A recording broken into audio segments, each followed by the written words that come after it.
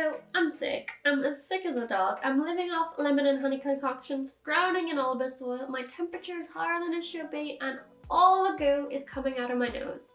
So stop me if this is, TMI, but it was green and then it was yellow. And as soon as I saw the color change, I wanted to know why. Like, why is it yellow? Because everyone knows why it's not as green, right? It's dead red blood cells and bacteria, right? Wrong, wrong, wrong, wrong, wrong, wrong, so wrong, so wrong.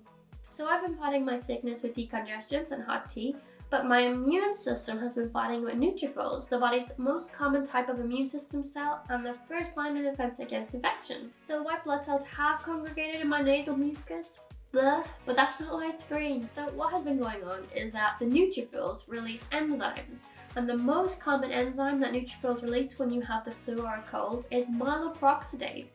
And myeloperoxidase is also in a group known as reactive oxygen species, which are chemically reactive chemical species which contain oxygen.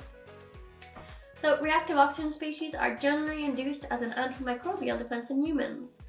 So this release of myeloperoxidase is also known as a respiratory burst or an oxidative burst. But why is it green?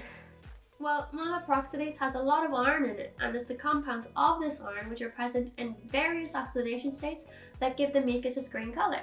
And mucus production when you're not sick is also super important.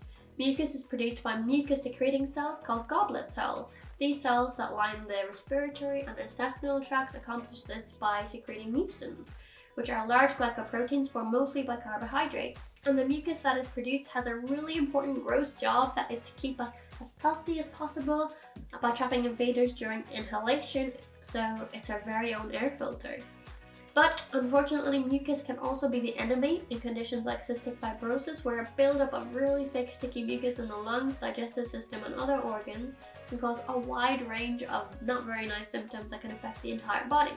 So with all of that in mind, if you are currently stuck at home because you've gotten a winter flu just like me, and you're sat there twiddling your thumbs not knowing what to do, Brilliant have just created a new feature called Daily Problems, which helps to make learning a daily habit, which is something that you may have already thought of when making your New Year's resolutions. So every day they publish several problems that provide a quick and fascinating view into math, logic, science, engineering, or computer science.